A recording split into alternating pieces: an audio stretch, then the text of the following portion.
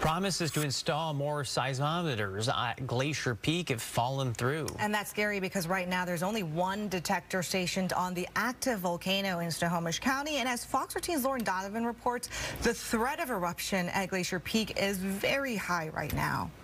So if that remote mountain were to blow, say goodbye to Skagit Valley. There are oral histories from tribes here in our area dating back to 200 years ago, describing explosive eruptions coming from Glacier Peak.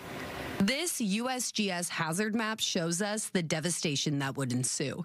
Lahar flows, boiling rivers of volcanic mud, would consume the Sauk, Skagit, and Stillaguamish rivers. Towns like Darrington and Concrete decimated. The flows moving out to the sea would swallow Arlington, Sedro-Woolley, Mount Vernon, and Stanwood, even as far as La Conner. The breadbasket of Western Washington would cease to exist. The fear of that happening prompted the call for more seismometers on Glacier Peak. Federal funding for that was secured. The Cascades Volcano Observatory promising to get 4 new detectors stationed up there by this summer at the latest. So we checked in to see if they followed through on that pledge. And that's when we learned. We had plans to try to install them a couple of summers ago, but a last-minute glitch with a helicopter vendor prevented us from being able to actually do the installations. And that's not all. Our crews found out that a few things they thought about the sites weren't quite right. So, to put in GPS units, you've got to have really solid bedrock. In a few sites, the material wasn't all that solid. Right now, scientists like John Major, who you just heard from there, are going back to the drawing board, drafting new plans for how to install those seismometers, noting the mountain is located in a really remote wilderness area. It's challenging work to reach. Inaccessible by car, hiking out there could take a couple days.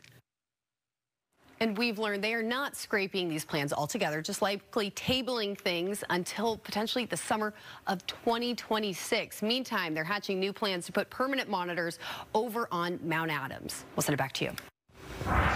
As Lauren mentioned, Mount Adams is getting a look as well, and lately it has been rumbling. USGS says that last month they saw an unusual episode of earthquakes there. 6 were recorded in September alone. Now, concerned by the uptick in activity, the USGS and Forest Service set out into the wilderness to set up some temporary seismometers. We've learned at least 3 were added within the last 3 weeks. Now, the problem with these temporary trackers is they're equipped with solar panels, so when winter weather rolls in, snow can pile up, powering down that equipment. That's actually why USGS says they have to come down. The hope is they can get some permanent monitors up there next year.